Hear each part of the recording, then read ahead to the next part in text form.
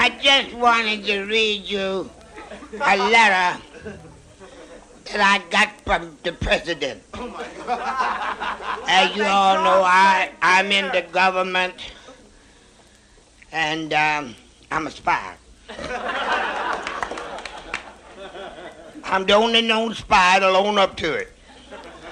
I'm a spy. But my government, I love my government. I'm an American. I don't know about anybody else. My born, I'm American. You know? I'm from the United States. And I work for my government. I don't know nothing about it over there. Damn it, I don't know nothing about it over there. I got a letter from Nixon just the other night.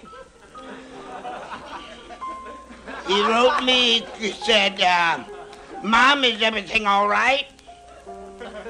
I said, son, you're doing all right. If you just can keep it up. You sure can't say there's nothing wrong if you keep your big mouth shut. He said, Mom, you know best. I would like to see you come down to Washington, D.C. I said, son, I'm getting old. Can't do much running around. You better come to see me. He said, well, Mom, do you live in Harlem? After all, you know I'm white. And all the security in the world won't help my head at night.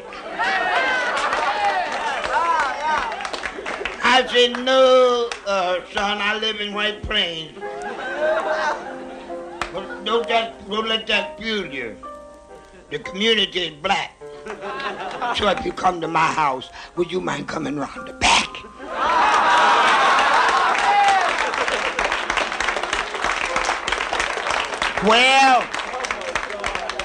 Well, he come up, we sat down over a plate of hocks and peas, and I said, will you excuse Agnew from the room while we discuss foreign policy? He said, Mom, I want you to be my ambassador to Vietnam. I said, you know, son, you never heard me cuss, but Richard, I'll be damned. I said, besides, they don't have no soul food over there. That alone could make me sick. How the hell can I eat chitlins when they keep slipping off the stick? I said, no prayers. I can serve my country best by staying here with you. If I got bummed out over there, who would you have to run to?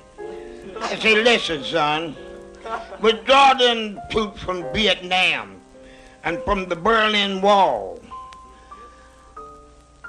You better hurry and get them back, because we might need them next fall.